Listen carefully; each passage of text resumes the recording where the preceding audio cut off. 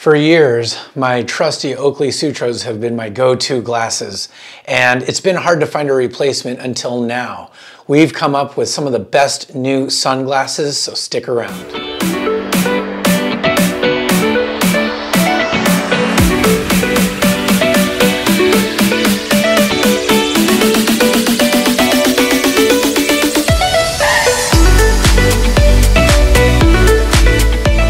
Sunglasses are a very personal choice, but when it comes to cycling, there's some key features I cannot live without.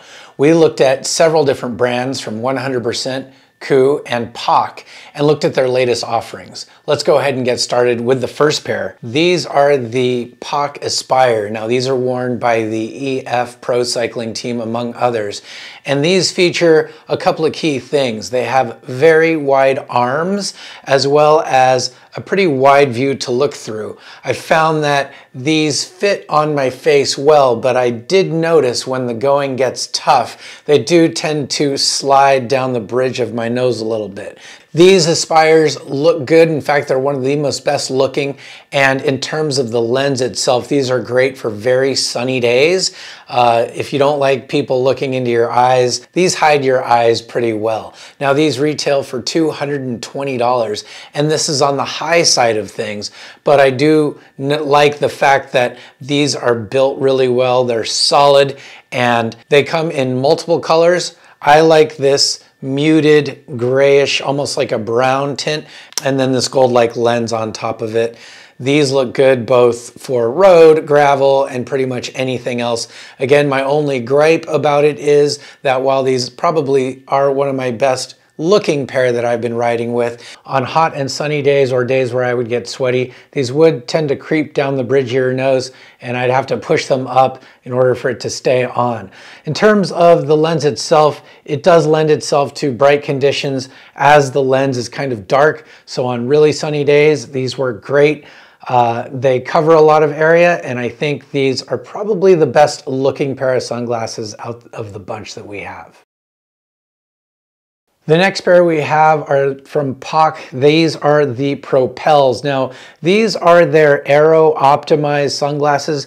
If you can see all the way around, they do wrap around quite a bit, which goes into their aero theme. Now, they do say that when you pair this with their helmet, it provides the most amount of aero optimization, other than, of course, like a time trial helmet and glasses.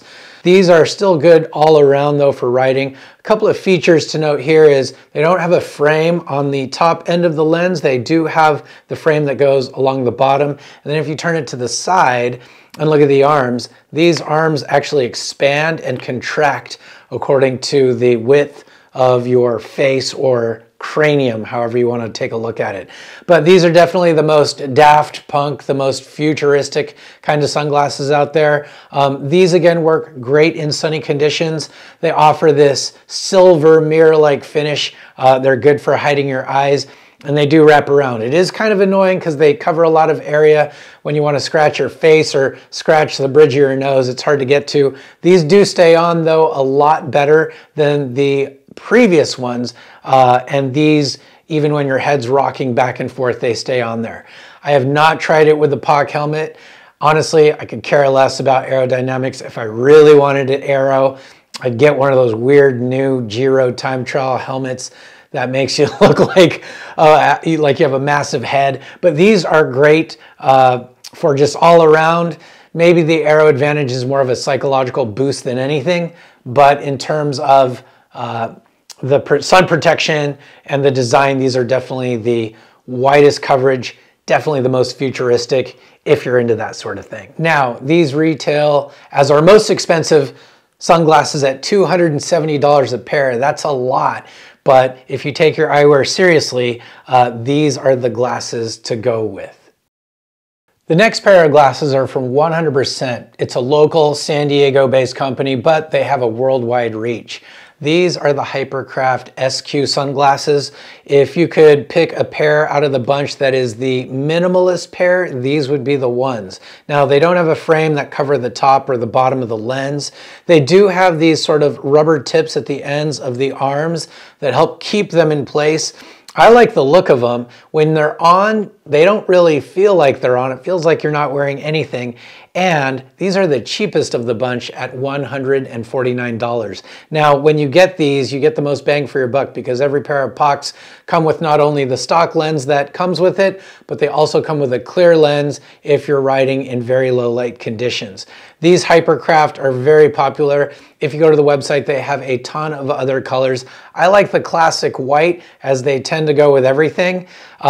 These stay on the nose really well. They, again, don't feel like you have anything on, and they do have these two vent holes right here at the top to prevent from anti-fog.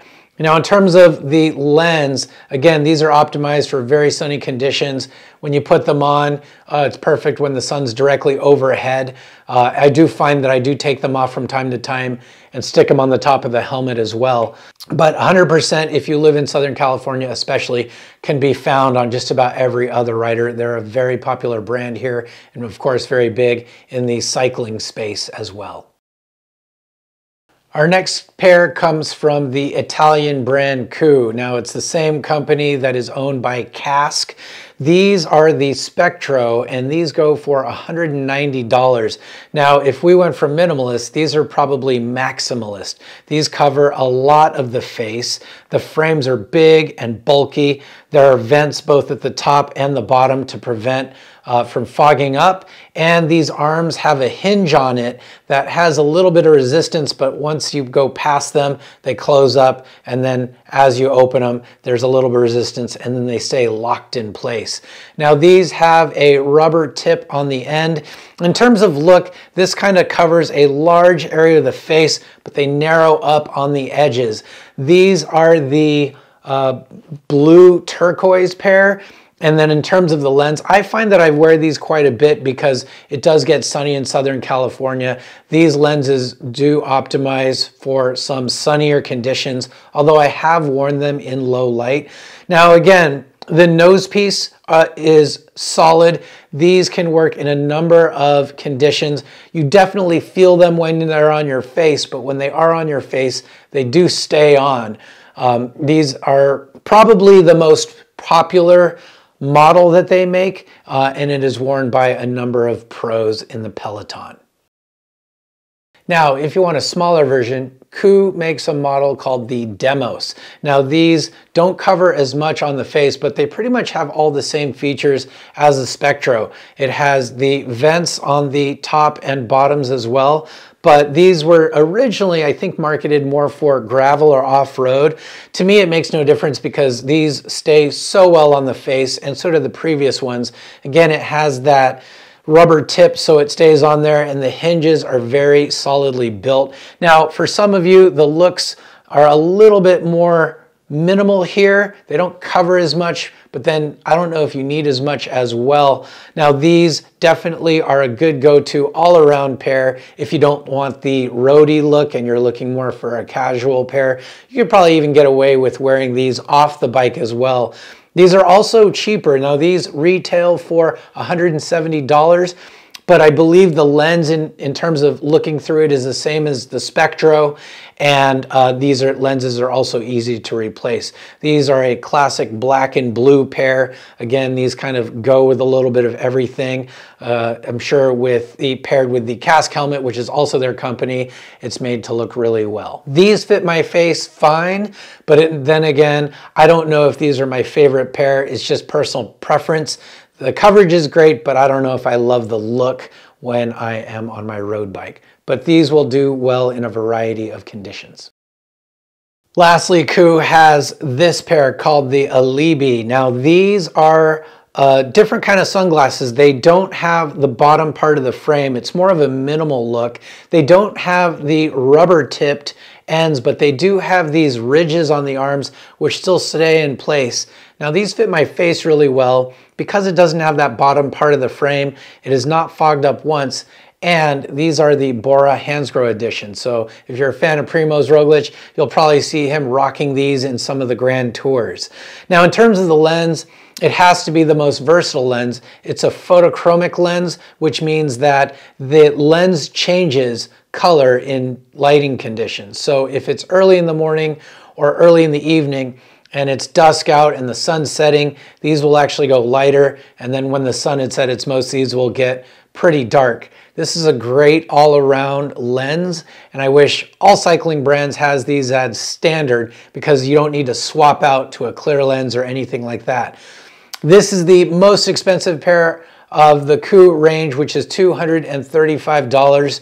But I do like the minimalist look. They're very light to the touch, yet the hinges are solidly built.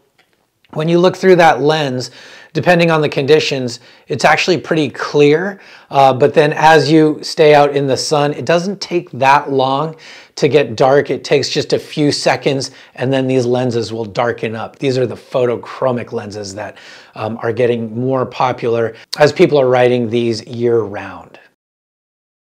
Can any of those beat the Oakley Sutro? And I've had these longer than I've had any of the other pair. And I'm proud to say yes, the Oakley Sutro will always be a part of the peloton. It's worn by many World Tour pros, and there's even different iterations of the Sutro. I have the classic white frame, full frame lenses here. But if I were to pick one that were to beat out the Sutro, I would say it's the Coup Alibi. These are the most versatile. I find myself reaching for these more than any other pair. I think they look good on the face as well as fit well. And then of course with the photochromic lenses, I don't have to worry about is it too light or too dark. I can just put these on and these will adapt to the lighting conditions, which I think is super cool. I'm also a fan of Bora, so that doesn't hurt as well. It doesn't even have any Bora branding. It just has this little strip of the Bora colors along with this really cool frame. I would say if I had to pick between the Sutro and these, of course, I have both, so I'll probably wear both, but if I had to pick one, these are the new winners. Have you tried any of these sunglasses? And if so, what's your go-to brand and what do you like best? I know cycling and sunglasses are a very personal choice to some people, so you have to go with what works well with your face. For me, I like the Coup Alibi the best out of the bunch. We'll see what the future holds for these. If you like the channel, please subscribe, get the notifications for future videos, and until next time, this is Brian saying stay Veloworthy.